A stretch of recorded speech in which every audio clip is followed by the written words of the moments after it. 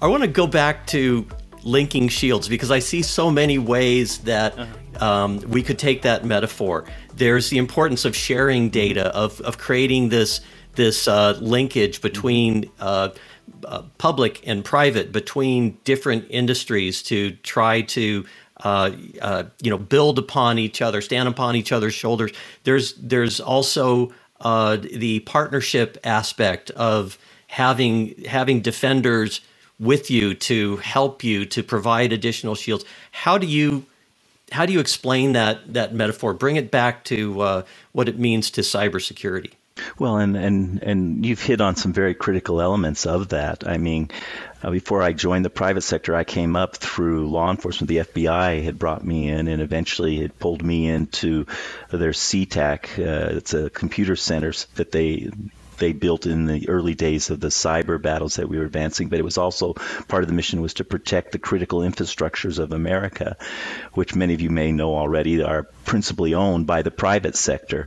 So if you've got these critical national resources that are owned by the private sector, the inescapable need to figure out the collaboration formula was just inescapable, and that was absolutely critical. And so figuring out how to lock shields in terms of sharing critical threat information, to building the levels of trust that requires between the private sector and elements of the government and law enforcement became a critical element of it, because without that trust, you don't see the sharing. And if you don't see the sharing, and if you see the sharing done although well-intended, but through mechanisms and means that are just too slow, given the rate and pace at which the adversary morphs, then you've still got a problem. So that's why, again, the predictive advantage of some of these new solutions actually casts in new light what's involved in effective collaboration and information sharing. If your math models will predict before you even have to share information, it used to be you'd want to share, and this is why you had to update your DAT files every day or every week, because you had to constantly be sharing and figuring out how to effectively share all that information to make sure you're positioned as appropriate as possible. Suddenly that challenge isn't what it used to be. It kind of goes away, not completely. You'll encounter other forms of collaboration challenges still out there, but at least that one that consumed no small part of our time, energy, and effort goes away, and you now have to turn to other dimensions of the collaboration. It's interesting that the challenge of trust, even though we now introduce, silicon systems talking to silicon systems, the carbon units, between us, that's where the challenge used to be, is how do these carbon units figure out how to talk to each other in an efficient, effective, and quick manner. And then we said, well, wait a minute, now the rate and pace at which the adversary is striking, we've got to have our silicon systems figuring out how to talk. Then the question, well, that doesn't do away with the trust issue. It just sort of pushed it down to another level. How do we extend to these extensions of ourselves, these partners, our silicon partners, how do we push that element of the trust formulation to that level and do it in a way that is continuous? See, that's one of the reasons that of late, even though I took some heart and excitement in this new paradigm we've seen talk about called zero trust, I think that title is a little unfortunate. And if I had been allowed to sort of frame the title, I would have preferred something like continuous trust.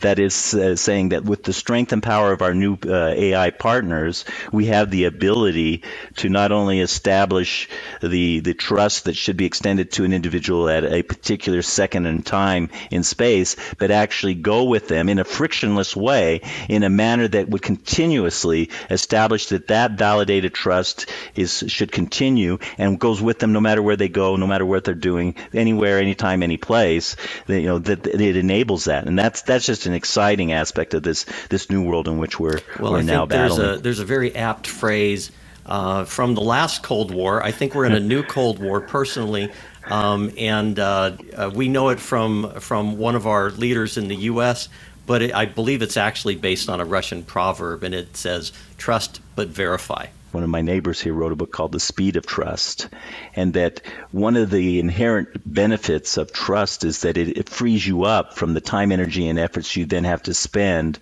on that verification. Truly held, validated trust liberates you in that way, and the cost, energy, and effort associated with that verification process is something you can now claim as an advantage. But the trick to this, though, is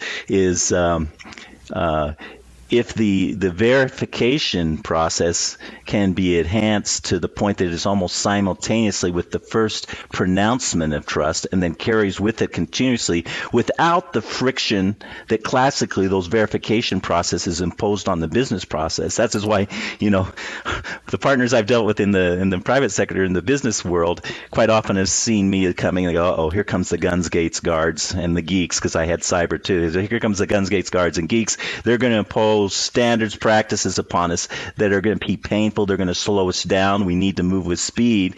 And they lamented what they were having to accept with greater frequency the legitimacy of our claims to their time and energy and effort, but they resented it somewhat, but began to accept it as they saw, well, what they're asking us to do in many cases now is that's going to keep us in the game.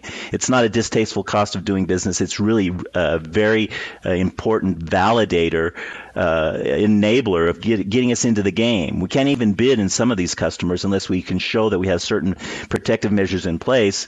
And if we don't partner with our security team to help make sure that is in place, we don't even get to pick a bid for the revenue that's in the offing there. These technologies and they remove some of the risk from trust. And that is the downside of trust, is it does involve risk. If you can lower that risk, and if you can find a partner that you have trusted for decades, that you expect to be around and trustworthy for future decades, having that track record is also important. Risk doesn't come packaged and fixed in its form. It's always morphing, and nor is our tolerance for risk a static thing. So as we mature as organizations, and depending on what silo or sector of the business world we may sit in, we find our tolerance for risk fluctuating. In one sector, we may say, no, this is so critical, our risk tolerance is just not what it would be if we were in a less critical area. The complexity of the world and the relationships we have might be such that it allows us greater flexibility or whatever. So I think being attuned to the way in which these other variables can flux and change is important. And again, I feel like I may be harping on the strength and the resilience that an AI supported solution gives you. It is another one of those variables that says, well, look, let your risk tolerance fluctuate as it will. The strength and prowess that you get from a basic investment in an AI supported math model is strong enough to go with you if you have a low risk tolerance or if you have a high risk tolerance. The same solution, it doesn't discriminate. It'll give you the same prowess and strength as your risk tolerance may fluctuate on you. And that's a relief, because otherwise it does require us as CISOs to constantly be adjusting and modifying, whether, because we know we don't have the money to protect, against every possibilities. We try and say, well, we'll look at the probabilities. And some of us, if we're in a really dire strait, we'll say, look, I don't have the resources and the money to do battle with anything other than what I can say is an actuality. I can only deal with actualities, maybe hope to aspire to one day dealing with the probabilities, and almost never really with every single possibility out there. John, every conversation with you is a mind-expanding experience for me. I thank you for all of the ideas that you've just put into my head, and I thank you. You're welcome.